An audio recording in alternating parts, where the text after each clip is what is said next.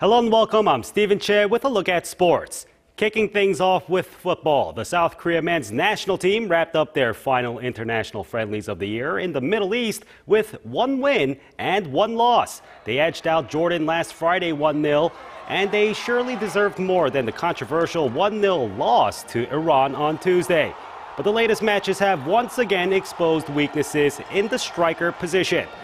Chu-young and Lee Keun-ho weren't able to fill the boots of an injured Lee Dong-gook, who at age 35 is still manager Uli Stielike's top scoring threat. Heung-min and Lee Chung-yong have made strong impressions on Stielike, who will now be tasked with putting together the roster for the 2015 Asian Cup in January.